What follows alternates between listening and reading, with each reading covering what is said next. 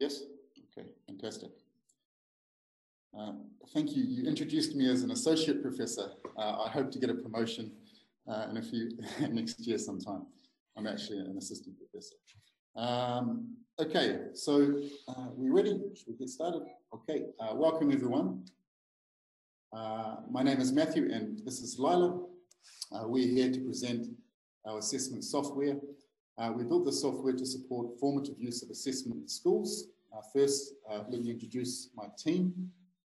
Myself, I am from New Zealand and I'm an assistant professor at Nazarbayev University. I'm the lead architect of the software. My colleague in New Zealand, Dr. Chang, is the lead software developer. Dr. May is lead psychometrician based in China. Dr. Meisel is a contributing psychometrician from from New Zealand. Dr. Rowe is a contributing psychometrician from Australia. And Laila Исаева here with me now is a contributing psychometrician and our mathematician from the Centre for Pedagogical Measurement, CPM NIS. We all contributed to this software and a related journal article that provides an exposition of the software. The link to the article is on the web app itself, which is here. I will pass you to Lila. Seriously? Hello? Is this working, everybody? We can hear you, Matthew. Okay, did you listen to my 1-minute introduction that I just gave, or was that, yeah? Yes. Okay, fantastic. We've heard everything. Okay, good. So now it's time to pass on me. Now it's time to pass on to Lila. Okay, all right. Yeah. So hello, everyone. The AutoPsych app forms 5 tasks. Tab 1 checks tests for their level of validity and reliability. Tab 2 checks for biased questions in tests. Tab 3 equates 2 tests, for example, grade 3 and grade 4, to put different groups of students on a single scale. Tab 4 provides a comparison in student performance between classes of experimental groups. And finally, Tab 5 estimates the inter-rater reliability of 2 raters on the same set of focal students. We have time now to play 2 videos about how to use the first and the second tabs. And Matthew, would you play them? Sure.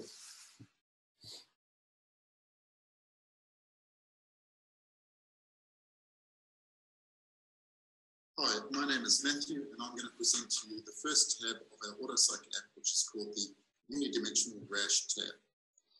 Unidimensional because we assumed that the test administered to students was focused on a single subject area, and RASH because this is one of the statistical modelling approaches that we follow.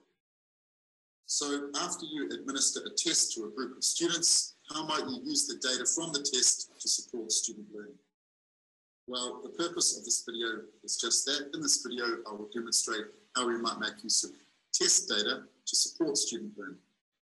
This is associated with formative use of assessment or assessment for learning. Basically, our purpose here is to match students with the questions and competencies that they might be ready to learn next with some assistance.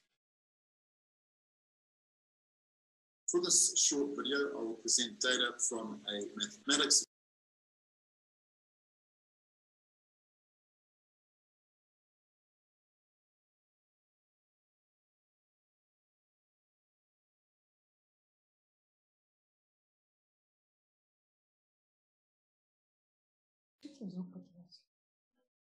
Лайла Бодина, вас не слышно. 1, we have designed and administered the test already. 2, we have carefully recorded and prepared the item response data in a spreadsheet. 3, we have reviewed the results of the analysis, and the test and all questions function well. And 4, we have created our own spreadsheet that records the names of the students and the competencies necessary to successfully complete each question category. Let's jump to the item response data itself. As mentioned, we can see that there are 216 students and 30 questions. The app takes numeric scored data only, so we will first need to copy the names of the students and place them in our own spreadsheet.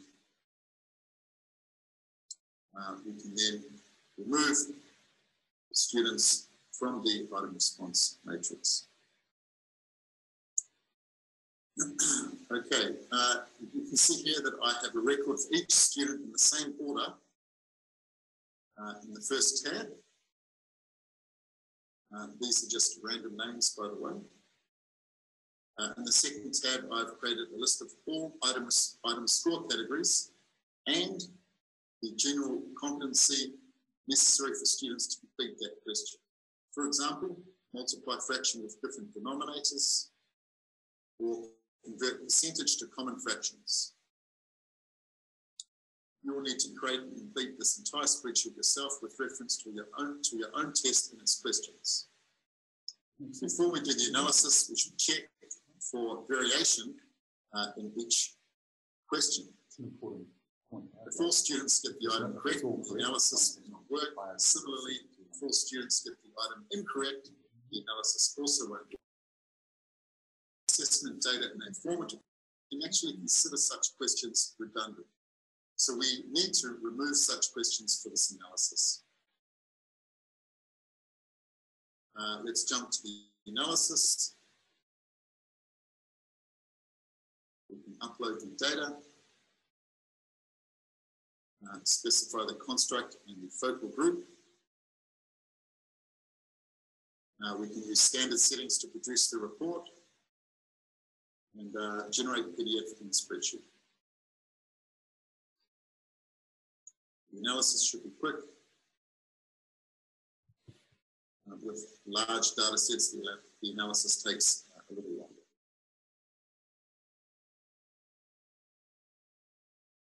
So this produces a zip file.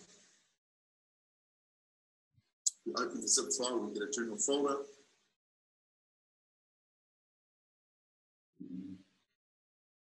We get two outputs, one PDF report, which details the psychometric properties of the test, and one Excel file. Today, we're focusing on the Excel file. This is specifically the first, second, and third tab we're focusing on.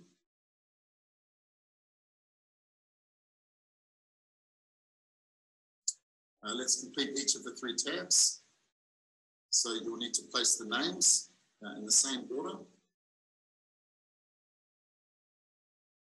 In the first tab, in the third tab. We also need to complete the competency for each question category in the second tab. So the second tab includes the ordered item thresholds. And this ranges from the simple categories to the most difficult categories at the top. We can see that this is what you get, the item names and step category, the threshold, and the competency for each question category you need to enter yourself. So let's do the top one ourselves. Item 21.2 is recognize contexts involving conditional probability.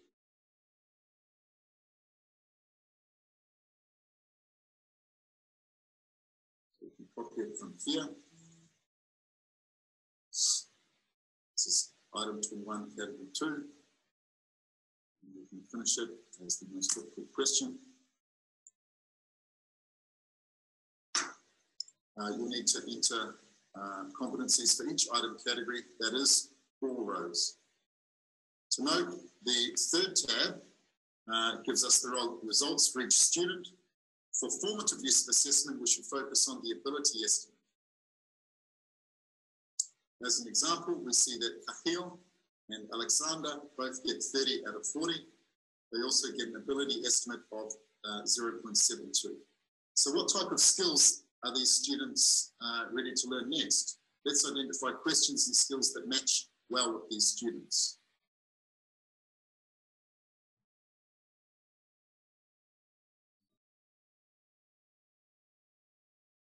Here, these thresholds range between 0.63 and 0.85. So those two students would likely benefit from practice in distinguishing specific fractional problems.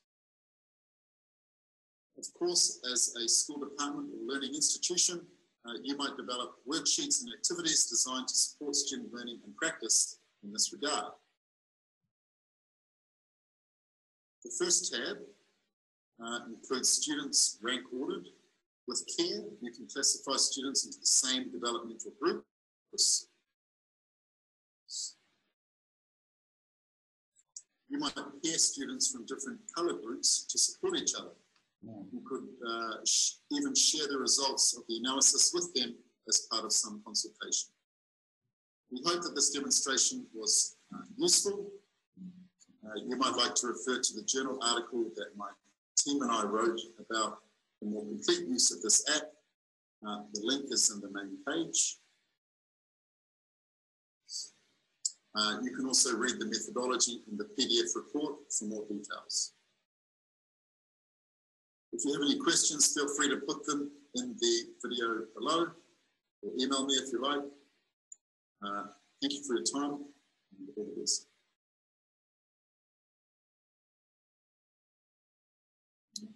Okay, thank you, everybody. Welcome, everyone. My name is Mэтью, and this is Lайla. Hold on, We I think that software.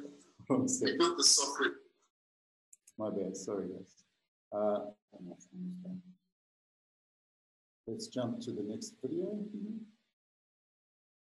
This is Laila's video to do with identifying bias items. Let's play. Hi, my name is Laila, and I'm going to present you a second tab in our app, which is called Manifest Rash. So this tool extends the functionality of the unidimensional rash analysis to include an examination of item bias. This form of analysis provides insight into how some questions or developmental criteria might function differently across student groups. The tool also takes an item response matrix, which is a spreadsheet of student test results. Though the tool requires that the first column specifies the binary facet of interest. For instance, column header gender.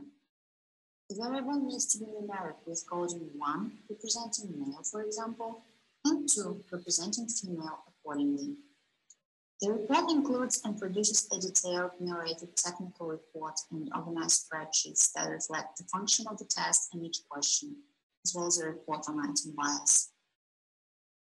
I'm going to show you an example of the data that the tab takes. Here it is. So the first column is the facet of interest or a student grouping variable.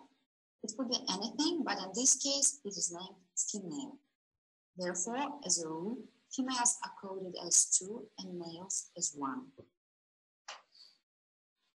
So, as you can see, there were 1,000 students in the test. Some of them were males and some of them were females. Obviously. And the second column, so starting from the second column till the end, is the item response matrix for the test results for each student, where ones stand for the correct responses and zeros for the incorrect responses. So we can see that there were 10 items in the test. So 1,000 students give their responses to 10 items.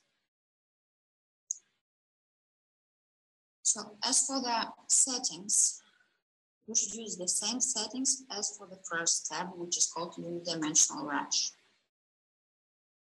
Let's go to our second tab. And yeah, so here we can specify a topic for example, algebra, and the focal group, which could be grade 7 students. These settings should be the same as for the previous tab. And in addition, there is the option for flagging bias items. This is at step 6. To flag possible bias items, we need to set a threshold. If the difference is 0.5 or more, the item is flagged. Also, we can set the level of statistical significance. This is commonly set to 0.05 or less. And then we can run the report.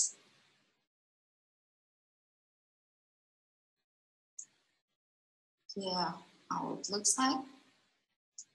So first of all, a zip file is produced, and then we can inspect it. Here we find a description of the general methodology and mathematical model in section 3.4.11.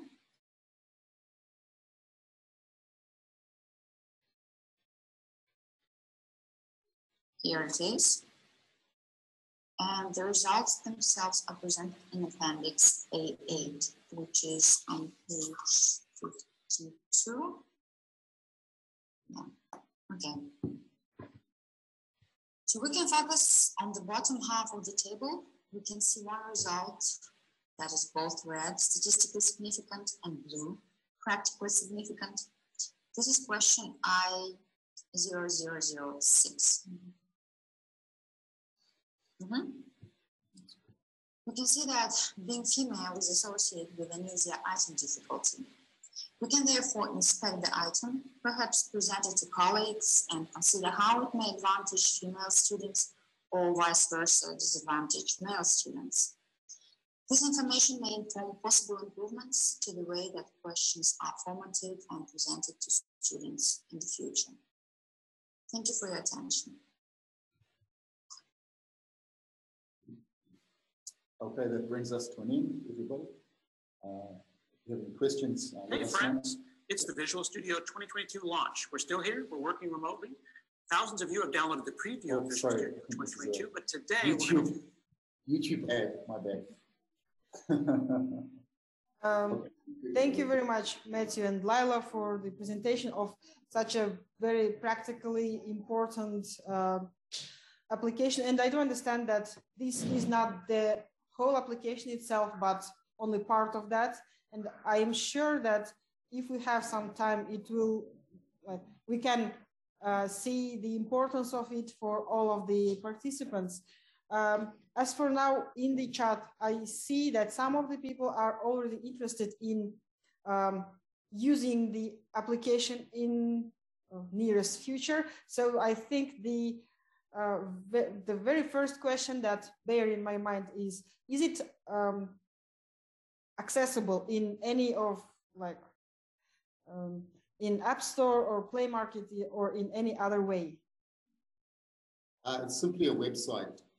So the website itself is, I think it's, I can share it in the chat if you like, but it's a website and anyone can access it.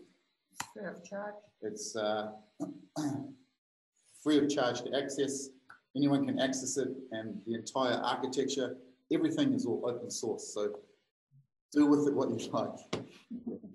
Thank you very much. I think that will be very helpful to most of the teachers and educators in any level of education. It's in the chat now. The link to the website's in the chat. That's like the base build associated with our publication. Yes, we will make sure that everyone gets that link so they can download the app and use it. The app is web-based, so it's a web app. So there's no need to download anything. It all operates in the cloud. So as long as you have an internet connection, you have the software available to you. We may create a downloadable version, but we're looking at that for the future. To be honest, we would prefer to keep it just as web-based to make it ubiquitous to everyone. There's some technical things that you have to consider if you download. So we prefer web-based, open access, open source software. Okay, I think that will be very, good for everyone to use that and to see the app. And I hope that there are some instructions for them to use, because it was quite technical stuff you showed. not all of the teachers will be like ready to use that from the first trial. Anyways, let me express my gratitude to the presentation that you made, for the video you provided today. As there is no more time for our section, I would like to thank you both and your teammates in this work very much. И на данный момент я бы еще хотела поблагодарить всех участников, которые сегодня слушают нашу секцию, и всех спикеров за такой замечательный, интересный материал, который был представлен всем нашим участникам в течение сегодняшней секции. Сейчас у вас будет перерыв на обед, после которого вы собираетесь в общем зале для пленарной сессии номер 2. Позвольте откланяться и завершить сегодняшнюю секцию.